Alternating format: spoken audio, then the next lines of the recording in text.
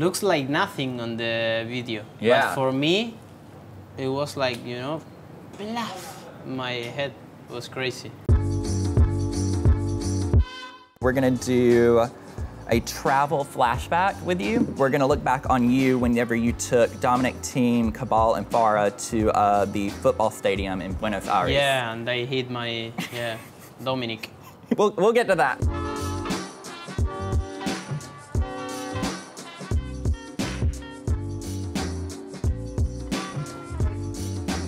First, just walk us through when you took them there. What was that experience like? I think for them it was very nice. For me, it was not my first time. I go always to the stadium because it's my team in Argentina, and I follow my team, you know, every day.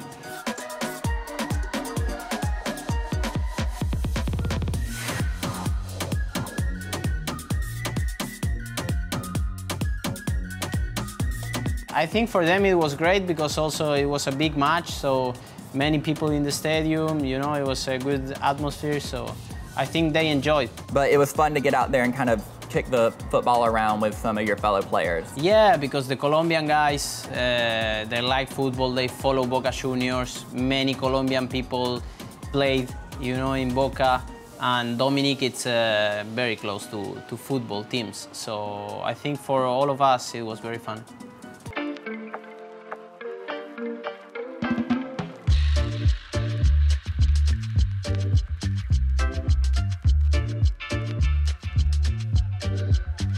I have a clip for you, if you want to watch it here. Walks through that. There is, but looks like it was okay. Well, Diego went with the head, I went with the knee, and my knee went against Diego, and his eye was like completely blue, so it was so unlucky, but probably still a day we'll remember forever. I don't remember nothing. So they took you like at the stadium and did the MRI. They have an ambulance there, you know, and they have the MRI inside of the ambulance, and they decide to do to me. But after the hit, I don't remember nothing, just after the ambulance. Yeah, really, it was crazy. And then I was playing with Dominic.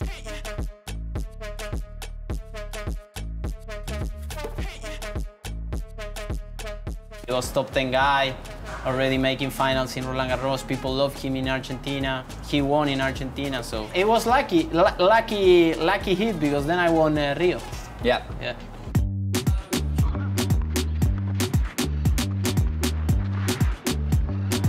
Oh, that is just magnificent.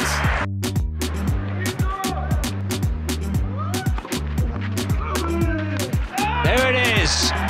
The arms go aloft, and Diego Schwartzman, the little man with the big heart, has done it.